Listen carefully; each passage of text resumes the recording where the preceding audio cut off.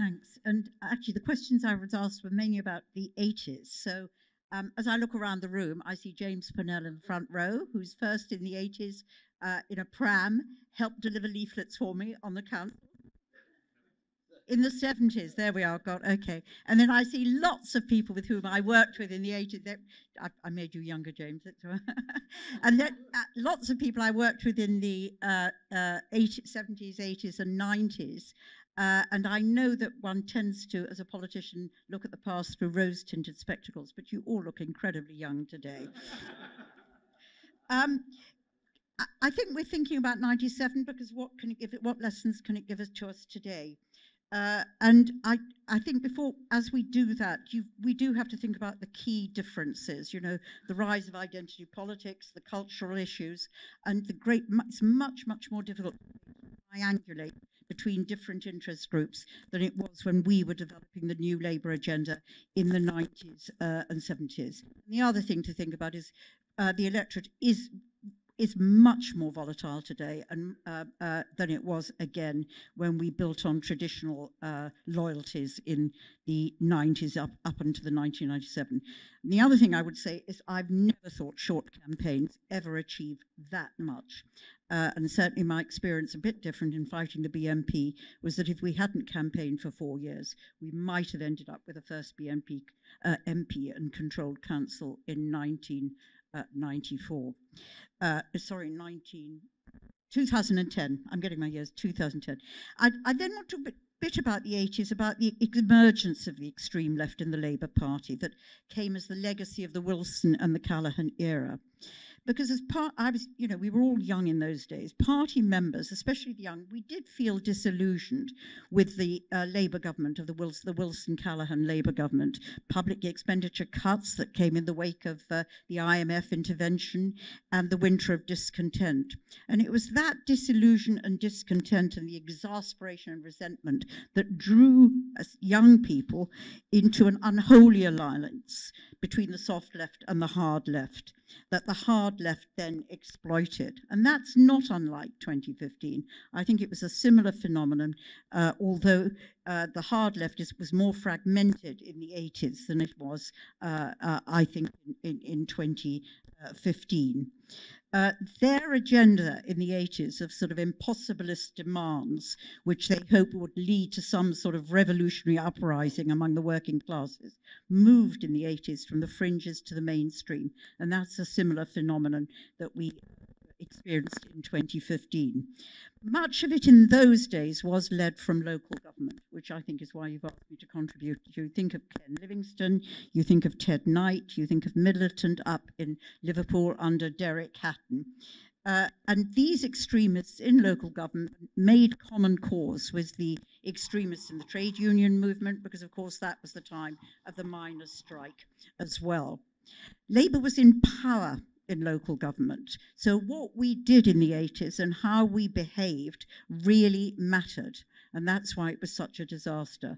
So sorting out Labour in local government was really also very important as part of the modernisation movement that was led, as John said, from Neil Kinnock onward. It was vital to creating a political party capable of winning.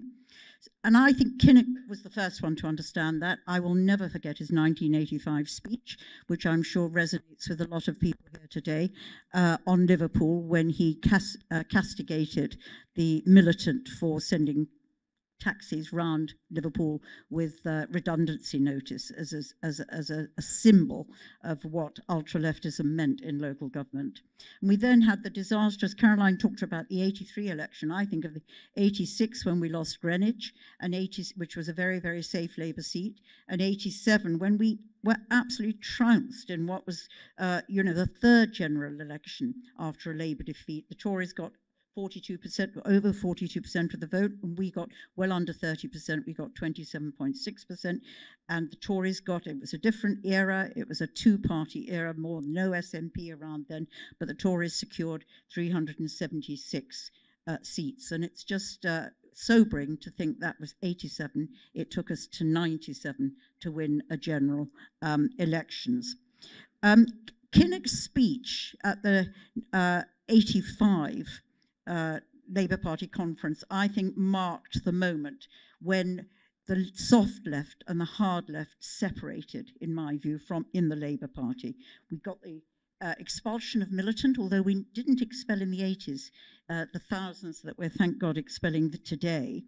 And the soft left started to set the agenda. I so remember the 87 election, because before that, John McDonnell, working with Ken Livingstone, had really, after 83, set a program which said we weren't left enough, and it became very difficult. We had to respond to that imperative rather than actually create our own values and importance. In 87, we got out of the stable door first. We set the agenda, and we said that in local government, you've just got to stop resolutionising from the town hall steps in the ridiculous thing about nuclear-free zones. I remember in Islington, we banned fox hunting off the A1. A very successful policy. And we had to start focusing on delivery. So which meant that we had to answer the telephone and we had to make sure the bins were collected. So that, I think, was an absolutely, I think John will remember that, was a key moment. And then the hard left had to respond to that, and we were able then to start turning things around. We organised like there was no tomorrow. There wasn't social media in their day, but I had endless telephone trees in my office, not just at ward level, making sure that, in fact, Tony Blair was an Islington Party member then, and I remember ringing him and Cherie. They were brilliant. You just say, you've just got to come out to this meeting, your vote matters, and they would always show up. But we organised at ward level, we organised across London, and John and I worked very closely together, and through actually sheer strength of organisation, we started to beat them. So you can't ever diminish that. And we recruited at grassroots people who wanted to see an alternative to the Conservative government. We also changed the focus of what we did and what we said. We stopped talking about the dogma and the obsessions of extremists, and we started just responding to the priorities of people. And then I think came a better and more exciting period, which is answering some of the questions that were put to me. I think we started to demonstrate in local government that what we could do at the local level, and that was where Labour was in government, could set a pattern, or could set an example of what Labour might achieve at national level. And I certainly remember in our case, Sure Start was something that we embarked on in Islington when the ILEA was abolished, and we suddenly got the nursery schools, and we found that we could combine them with council nurseries and start building services around the needs of children, with a child at the centre of what we did and giving them the best start in life. That was brilliant. Welfare to work initiatives, New Deal for communities. There were all sorts of ideas that we thought of then. And as I look at the local authority leaders, certainly in London, where I know it best, that have emerged from last night, I think there is, again, a lot of talent there that hopefully can start demonstrating the difference the Labour government can do. Also, there were figures in local government who emerged as leaders on the national stage, and I think particularly of David Blunkett, who was probably the most effective of that.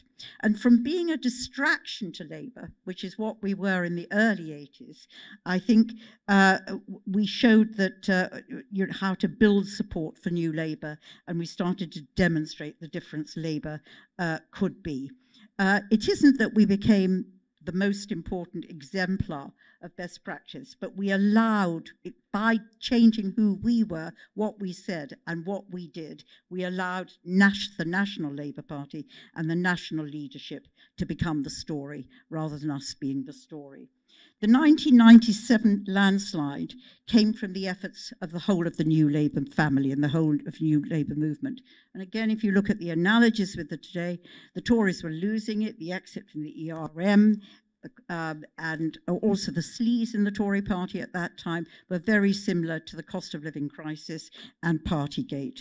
But, and this is the controversial sort of argument that was going on in the early 90s, there was a move that John Smith represented, who was a brilliant man, but he represented a view that one more heave would get us into power. And there was a new Labour led by both Gordon and Tony, which said we had to continue to modernise and change. And that was why Clause 4 was so important, moving from an obsession with nationalisation to one which talked about the many, not the few, as being the objective and value which underpinned the Labour Party, was hugely important. And I do think that if we hadn't had that change of leadership, we would never have won 3 terms in government. We may have won one, whatever argument about how we used it. So I think as we look forward, what Tony did and what Gordon did working together in the run-up to 1997 was the Clause 4, followed by a strong vision and a simple message. And that's where Labour's got to get together. Many, not the few. And I think really important, seeing economic prosperity and social justice as not competing objectives, but interlinked ambitions. And that was a value that I took in with me in every ministerial job I held. And I think underpinned a lot of the work we did when we were in government. And a simple pledge with 5 simple promises on it. 3 of them were probably wrong. You won't actually raise standards by simply reducing class sizes. You won't necessarily provide a better health service by reducing waiting lists. And you certainly should have talked a bit more about tax if we wanted to spend in the interests of the many, not the few. But nevertheless, it was simple, it was direct, it was positive, it was forward-looking, and it was hugely, hugely important, with a whole lot of very, very simple messages of education, education, education, rights and responsibilities, tough on crime, tough on the causes of crime. We can go on and on. So, and we were disciplined, John. We were disciplined in the run-up to 97, and I think that was hugely important. But the most important thing about 97, which is beginning finally to emerge in the Labour family today, is we wanted to win.